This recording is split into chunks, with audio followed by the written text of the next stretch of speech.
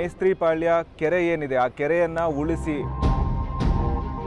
ಪ್ರತಿ ಸಲನೂ ಈ ಸಲ ಮಾಡ್ತೀರಿ ಅಂತ ಹೇಳ್ತಾನೆ ಇದ್ದಾರೆ, ಬಟ್ ಏನು ಮಾಡ್ತಾ ಇಲ್ಲ. ಇದು ಒಂದೇ ಕೆರೆ ಮೇಸ್ತ್ರಿ ಪಾಳ್ಯ ಕೆರೆ, ಅದನ್ನು ನಾವು ಉಳಿಸ್ಕೊಳಕ್ ಆಗ್ತಿಲ್ಲ.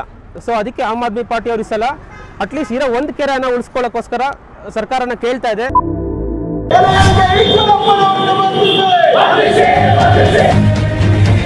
K.S. Ishwarappa has to be removed from the cabinet.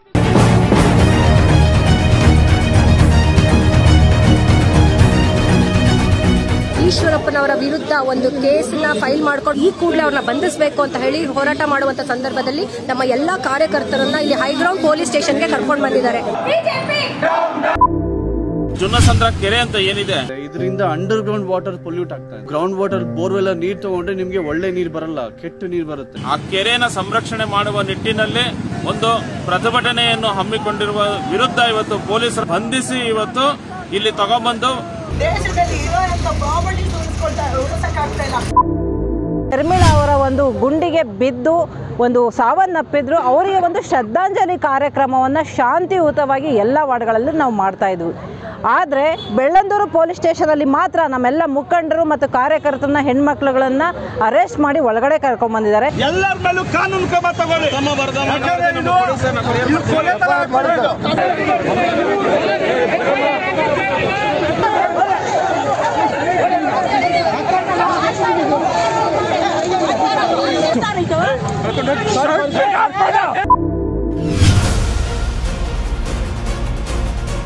Aam Aadmi ಪಕ್ಷ ನೇರವಾಗಿ ಸರ್ಕಾರಕ್ಕೆ ಒತ್ತಡ ಆಗ್ತಿರೋದು ಅಂದರೆ ಯಾವುದೇ ಕಾರಣಕ್ಕೂ ಜಯದೇವ ಘಟಕ ಇಲ್ಲಿಂದ ತೆರವುಗೊಳಿಸಬಾರದು. ES ಆಸ್ಪತ್ರೆಯ ಮುಖ್ಯಸ್ಥರು ಮತ್ತು ನಾನು ಕೂತ್ಕೊಂಡು ಇದಕ್ಕೊಂದು ಪರಿಹಾರ ಕೊಡಬೇಕು. ಭ್ರಷ್ಟಾಚಾರ ಮಾಡಿರ್ತಕ್ಕಂಥ ಕಾಮಗಾರಿಗಳ ವಿರುದ್ಧ ಕ್ರಮ ಜರುಗಿಸಿ ಅಂತೇಳಿ ನಾವು ಇವತ್ತು ಮಾನ್ಯ ಇನ್ಸ್ಪೆಕ್ಟರ್ ಅವರಿಗೆ ನಾವು ಮನವಿಯನ್ನ ಕೊಟ್ಟಿದ್ದೀವಿ ಆಮ್ ಆದ್ಮಿ ಪಕ್ಷದ ವತಿಯಿಂದ. ರಸ್ತೆ ಗುಂಡಿ ಸರಿ ಮಾಡಿ ಅಂತ ನಾವು ಗುಂಡಿ ಪೂಜೆ ಶುರು ಮಾಡ್ಕೊಂಡ್ವಿ.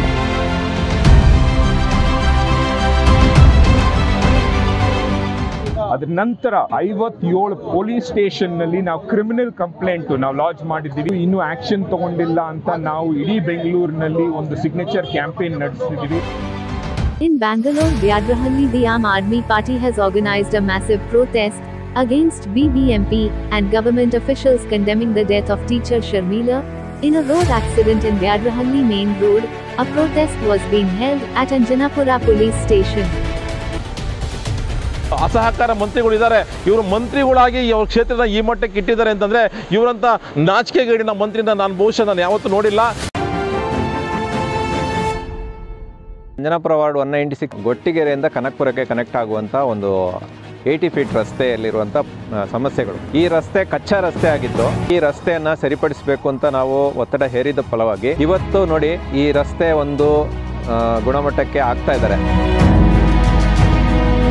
ರಂಗೋಲಿ ಹಾಕಿ ಕಾಡದೇ ಇರೋ ರಸ್ತೆ ಗುಂಡಿ ನಾವು ತೋರಿಸ್ಕೊಡ್ತೀವಿ ಅಂತ ಈ ಅಭಿಯಾನ ಮಾಡ್ತಿರೋದು ಈ ಬೆಂಗಳೂರಿನಲ್ಲಿ ಮಾಡ್ತಿದ್ದೀವಿ.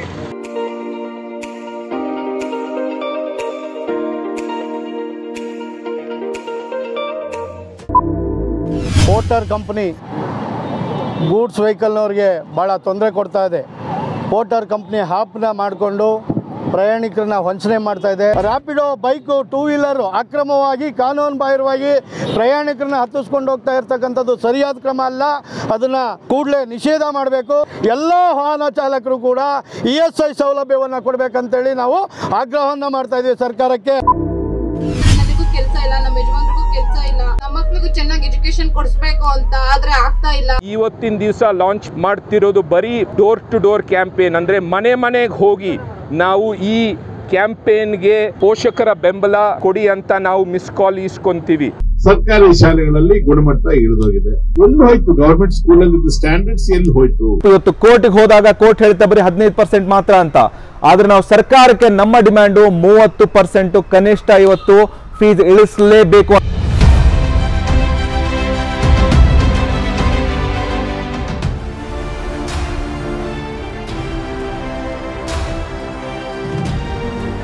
ಖಾಸಗಿ ಶಾಲೆಯವರು ಆ ಹಾಲ್ ಟಿಕೆಟ್ನ ವಿತ್ ಮಾಡೋದಕ್ಕೆ ಬಿಡಬೇಡಿ. ಯಾರ್ಯಾರೆಲ್ಲ ಪರೀಕ್ಷೆನ ಕಟ್ಟಿದ್ದಾರೆ ಅವ್ರಿಗೆಲ್ಲರಿಗೂ ಕೂಡ ಹಾಲ್ ಟಿಕೆಟ್ ಆಯಾ ಶಾಲಾ ಲಾಗಿನಲ್ಲಿ ಲಭ್ಯ ಇರುವುದಲ್ಲದೆ ಈ ರೀತಿ ಪ್ರಾಬ್ಲಮ್ಯಾಟಿಕ್ ಇರುವಂಥದ್ದನ್ನ BOಗಳ ಲಾಗಿನ್ಗೂ ಕೂಡ ನಾವು ಈಗಾಗಲೇ ನಾನೀಗ 15 ದಿವಸದ ಹಿಂದೆನೇ ಹೇಳಿದ್ದೀನಿ. ಮತ್ತೊಮ್ಮೆ ಕೂಡ ಇವತ್ತಿನ ದಿವಸ ನಾವು ಇನ್ನೊಂದು ಸರ್ಕ್ಯುಲರ್ನ ಕೊಡ್ತೀವಿ. ಸೈನ್ ಮಾಡಿ ಅಂದರೆ ಮಾಡಲ್ಲ, ನಾವು DC ಬಂದು ಹೇಳವ್ರೆ ಮಾಡಲ್ಲ ಅಂತ ಹೇಳಿದ್ವಿ. ಇಲ್ಲಿನ ಗೌರ್ಮೆಂಟ್ ಆಫೀಸರ್ಸ್ಗಳಾಗಲಿ ಅಥವಾ ಇಲ್ಲಿನ MLA ಆಗಲಿ ಸ್ವಲ್ಪ ಏನೋ ಒಂದು ತಕರಾರು ಮಾಡೋಕ್ಕೆ ಶುರು ಮಾಡಿದ್ರು. ನಿಮ್ಮ ಆಫೀಸ್ ಒಳಗಡೆ ಏನೋ ಮಾಡ್ತಿಲ್ವಲ್ಲ ಸರ್, ನಾವು ಆಚ ಕಡೆ ತಾನೇ ಮಾಡ್ತಿದೀವಿ ಸರ್. ನಾವು ಪರಿಹಾರನ ಅವರು ಪಡೆದುಕೊಳ್ಳೋದಕ್ಕೆ ಬೆನಿಫಿಷರೀಸು 3-4 ದಿನದಿಂದ ಸತತವಾಗಿ ಓಡಾಡ್ತಾ ಇದ್ದಾರೆ ಒಂದು ಸಿಗ್ನೇಚರ್ಗೋಸ್ಕರ. ಇವಾಗ ಇವತ್ತು ಬಂದಿರೋದಕ್ಕೆ ಇವತ್ತು ಕೆಲಸ ಆಯ್ತು ಸರ್, ಇಲ್ಲಾಂದ್ರೆ ಇಲ್ಲ. ಯಾವಾಗ ನಾವು ಎಚ್ಚರದಿಂದ ಮಾಡ್ತೀವೋ ಆಗ್ಲೇ ಅಧಿಕಾರಿಗಳು ಎಚ್ಚರ ಆಗೋದು. ಆಮ್ ಆದ್ಮಿ ಪಕ್ಷ ಇದನ್ನ ಖಂಡಿತ ನಾವು ಈ ರೀತಿ ಅಧಿಕಾರಿಗಳ ಒಂದು ನಿರ್ಲಕ್ಷ್ಯಕ್ಕೆ ನಾವು ಖಂಡಿಸ್ತೀವಿ. ನಾವು ಜನರ ಪರವಾಗಿ ಸದಾ ಕೆಲಸ ಮಾಡ್ತಾ ಇರ್ತೀವಿ.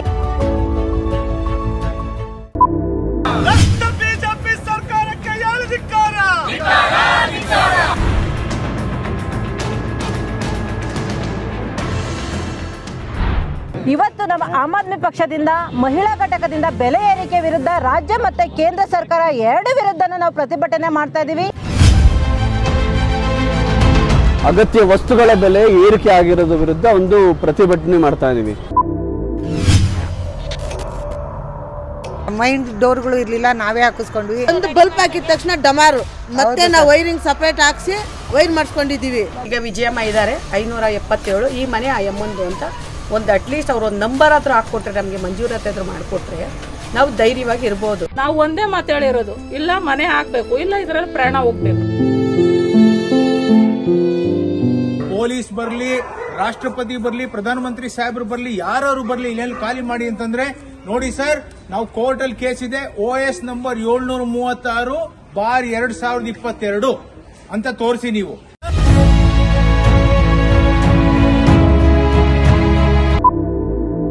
ಮಧ್ಯಮ ವರ್ಗದ ಕುಟುಂಬಗಳ ಮೇಲೆ ಒಂದು ಹೊರೆಯನ್ನ ಹಾಕೋ ಕೆಲಸ ಇವತ್ತು ಈ ಬಿಜೆಪಿ ಸರ್ಕಾರ ಮತ್ತೆ BBMP ಮಾಡ್ತಾ ಇದೆ. ಎಷ್ಟೋ ಕಾಂಪ್ಲೆಕ್ಸ್ಗಳಲ್ಲಿ ಇವತ್ತು ತೆರಿಗೆ ವಸೂಲಿ ಮಾಡಿಲ್ಲ. ಆಮ್ ಆದ್ಮಿ ಪಾರ್ಟಿಯಿಂದ ನಮ್ಮ ಕಡೆಯಿಂದ ನಿಮ್ಗೊಂದು ವಿನಂತಿ ಮಾಡ್ತಾ ಇದೀವಿ, ಒಂದು ಆಗ್ರಹ ಮಾಡ್ತಾ ಇದೀವಿ, ದಯವಿಟ್ಟು ಈ ಒಂದು ಪೆನಾಲ್ಟಿ ಏನು ಹಾಕಿದ್ದೀರಾ ಅದನ್ನ ತೆಗೆದು ಹಾಕಿ.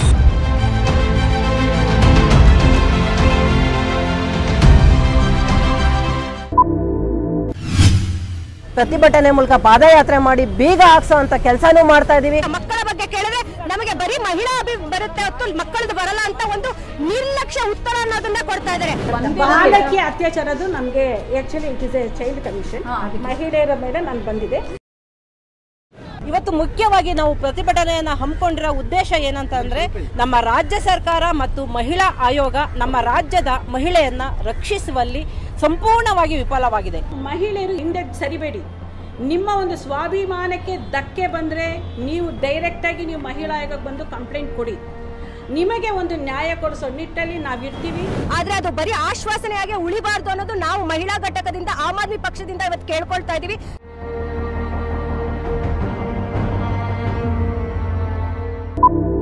ಉಪವಾಸ ಸತ್ಯಾಗ್ರಹ ಮಾಡ್ತಿರೋದು ಕಾರಣ ಇಷ್ಟೇ. ಬೆಂಗಳೂರಿನಲ್ಲಿ ಜನ ಬದುಕಬೇಕು ಅಂದ್ರೆ ಕುಡಿಲಿಕ್ಕೆ ನೀರು ಬೇಕು. ಆ ನೀರು ನಮ್ಮ ಹಕ್ಕು, ಆ ಹಕ್ಕು ನಮ್ಗೆ ಕೊಡಿ. 28 kg 30 kg ಇರ್ಬೇಕಲ್ಲ, ಇದು ತೂಕ ಯಾಕೆ ಇದು ಮಾಡ್ತಾ ಇದ್ರೆ? 28 ಯಾಕೆ ಕೊಡ್ತೀವಿ?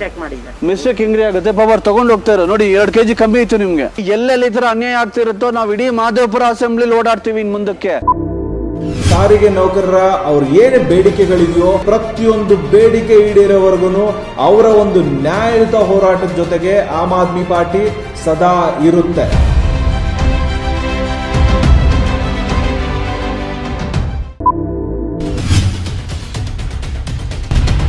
ಈ 2,000 ಕೋಟಿ ರಾಜು ಕಾಲುವೆಗೆ ಅನುದಾನ ಅಂತ ಹೇಳ್ತಿದ್ರಲ್ಲ, ಯಶವಂತಪುರ ವಿಧಾನಸಭಾ ಕ್ಷೇತ್ರದಲ್ಲಿ ದೊಡ್ಡಬಿದ್ರಕಲ್ಲಿನಲ್ಲಿ ಇರ್ತಕ್ಕಂಥ ರಾಜಕಾಲುವೆಗಳ ಬಗ್ಗೆ ತಾವು ಗಮನ ಹರಿಸಿದ್ದೀರಾ? ಹಣ 2,000 ಕೋಟಿ ಎಲ್ಲಿಗೆ ಹೋಗಿದೆ? ಹಾಗಾದ್ರೆ ಇದಕ್ಕೆ ನೀವು ಲೆಕ್ಕ ಕೊಡಬೇಕಾಗುತ್ತೆ ಮಾನ್ಯ ಸೋಮಶೇಖರ್ ಅವರೇ. ಒಂದು ಪದಾಧಿಕಾರಿಗಳು ಇಲ್ಲೆಲ್ಲ ನಿಂತ್ಕೊಂಡು ಸ್ಥಳೀಯ BBMP ಅಧಿಕಾರಿಗಳ ಗಮನಕ್ಕೆ ತಂದ ನಂತರ ಇದೀಗ ಇಲ್ಲಿ ಆಗಿರ್ತಕ್ಕಂಥ ಕೆಲಸಗಳನ್ನು ನೀವು ನೋಡ್ತಾ ಇದ್ದೀರಾ.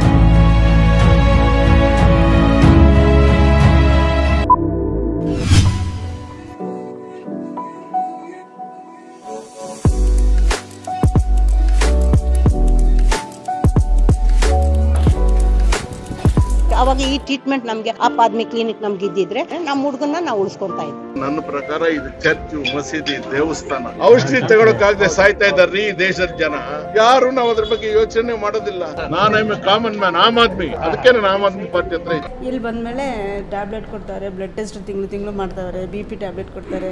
ಏನಾದರೂ ಹೋಗಿ ತೋರಿಸ್ಬೇಕಂದ್ರೆ ಮಿನಿಮಮ್ 1000 ರೂಪೀಸ್ ಬೇಕೇ ಬೇಕು. AAP ಅಲ್ಲಿ ಎಲ್ಲ ಫ್ರೀ ಇರೋದ್ರಿಂದ 1000 ರೂಪೀಸ್ ಸೇವ್ ಆಯಿತು ಅಂತ ನನ್ನ ಒಂದು ಭಾವನೆ. ನಾನು ಬೇರೆ ಕಡೆ ಇವಾಗ 1000 mg ತಗೊತಾ ಇದ್ದೆ ಶುಗರ್ ಮಾತ್ರೆ. ಬರ್ತಾ ಇವಾಗ 500 mg ಬಂದೆ. ಇಲ್ಲಿಗೆ ಬಂದಮೇಲೆ ಎವ್ರಿ ಡೇ 50 ಅಷ್ಟು ಜನರು ಇಲ್ಲಿ ಬರ್ತಾ ಇದ್ದಾರೆ. ಅದೆಲ್ಲ ಬಡವರು. They want to get what ever they are not getting in the government institutions, government hospitals, in the primary health centres.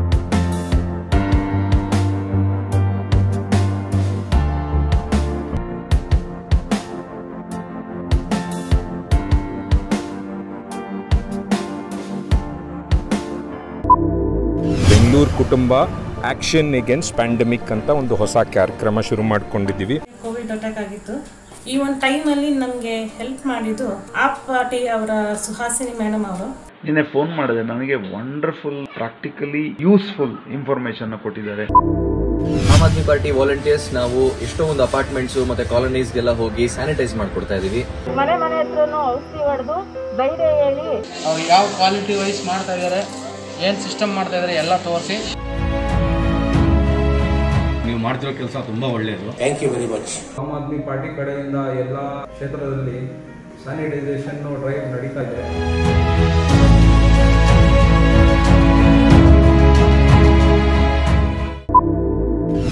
ನಗರ ವಾರ್ಡ್ನಲ್ಲಿ ಹೆಲ್ತ್ ಕ್ಯಾಂಪ್ ಅನ್ನು ಆರ್ಗನೈಸ್ ಮಾಡಿದ್ದಾರೆ. ಜನರಿಗೆ ವ್ಯಾಕ್ಸಿನೇಷನ್ ಕೊಡುವಂತ ಒಂದು ವ್ಯವಸ್ಥೆಯನ್ನು ಸಹ ಅವರು ಮಾಡಿರೋದು ಅದ್ಭುತವಾದಂತಹ ಕಾರ್ಯ.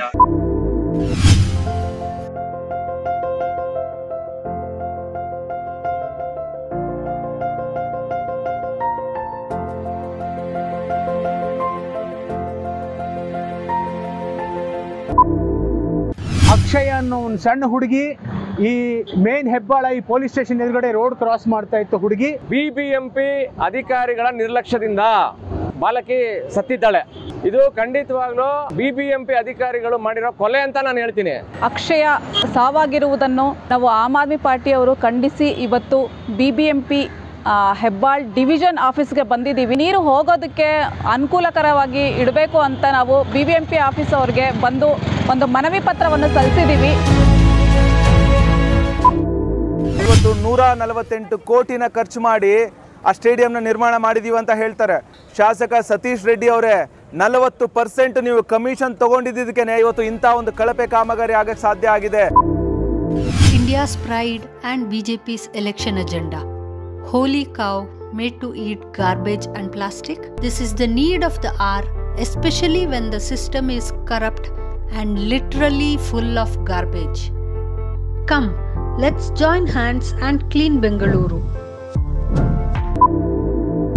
ಈ ಸರ್ಕಾರಿ ಜಮೀನನ್ನ ಒತ್ತುವರಿ ಮಾಡ್ಕೊಳ್ಳೋದಕ್ಕೆ ಎಲ್ಲಾ ತಯಾರಿ ನಡೆಸ್ತಾ ಇದ್ದಾರೆ. ಗೊತ್ತಿದ್ದು ಏನು ಮಾಡ್ತಾ ಇಲ್ಲ ರಘು ಅವರು. ಈಗ ನೋಡಿ ಎಷ್ಟು ಕಚಡವಾಗಿದೆ.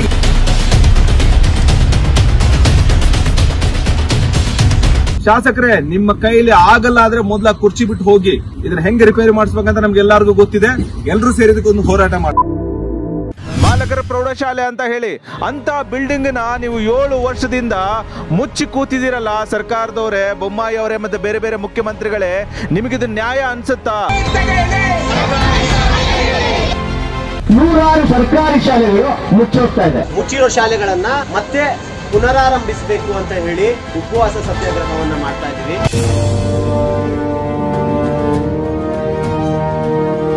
ನಾವು ನಿನ್ನೆ ಬೆಳಗ್ಗೆ 11 ಗಂಟೆಯಿಂದ ಇವತ್ತವರೆಗೂ ಉಪವಾಸ ಸತ್ಯಾಗ್ರಹನ ನಡೆಸ್ಕೊಂಡು ಬರ್ತಾ ಇದ್ದೀವಿ. ಇದುವರೆಗೂ ಒಂದು ಡ್ರಾಪ್ ನೀರು ಸಹ ಕುಡಿದಿರಾ ಉಪವಾಸ ಕುಂತಿದ್ದೀವಿ. ತಲೆ ಸುತ್ತುತ್ತಿದೆ, ಅವರ ಆರೋಗ್ಯ ಕೆಟ್ಟಿದೆ, ಅವ್ರು ಬಿದ್ದಿದ್ದಾರೆ. ಸಂಬಂಧಪಟ್ಟ ಯಾವುದೇ ಅಧಿಕಾರಿ ಒಬ್ಬರೂ ಇಲ್ಲಿ ಬಂದಿಲ್ಲ. ಇನ್ನು ಯಾವ ವಿಚಾರಕ್ಕೆ ಬರ್ತಾರೆ? ನಮ್ಮೆಲ್ಲರೂ ಪ್ರಾಣ ಏನನ್ನ ಹೋದ್ಮೇಲೆ ಏನನ್ನ ಬರ್ತೀರಾ ನೀವು? ಶಿಕ್ಷಣ ಸಚಿವರು BC ನಾಗೇಶ್ ಅವ್ರಿಗೆ ಕರೆ ಮಾಡಿದ ಕೂಡಲೇ ನನಗೆ ಶಾಲೆಗಳ ಹೆಸರು ಕೊಟ್ಟು ಕಳಿಸಿ ಉಪವಾಸ ತಗೊಂಡು ನೀವು ವಾಪಸ್ ತಗೊಳ್ಳಿ ಅಂತ ಅವ್ರು ಮನವಿ ಮಾಡಿರೋ ಮೇರೆಗೆ ನಮ್ಮ ಉಪವಾಸವನ್ನ ನಾವು ಇವಾಗ ಇಲ್ಲಿ ಕೈ ಬಿಡ್ತಾ ಇದ್ದೀವಿ. ನಾವು ನಾವು ಒಂದು ಶಾಲೆ ಓಪನ್ ಮಾಡಿಸ್ಬಿಟ್ಟು ನಾವು ಸಂತೋಷ ಪಡಿಬಾರ್ದು. ಸಾವಿರಾರು ಶಾಲೆ ಕರ್ನಾಟಕದಲ್ಲಿ ಇಂಥದ್ದೇ ಸ್ಥಿತಿ ಇದೆ. ಈ ಒಂದು ಸರ್ಕಾರಿ ಶಾಲೆಗಳು ಮತ್ತೆ ಓಪನ್ ಆಗಲಿ, ಇನ್ನೂ ಚೆನ್ನಾಗಿ ಒಂದು ಒಳ್ಳೆ ಮಟ್ಟದಲ್ಲಿ ಶಿಕ್ಷಣ ಕೊಡೋ ರೀತಿಯಲ್ಲಿ ಬರಬೇಕು ಅಂತ ಹೇಳಿ ನಾವೆಲ್ಲರೂ ಆಶಿಸ್ತಾ ಇದ್ದೀವಿ.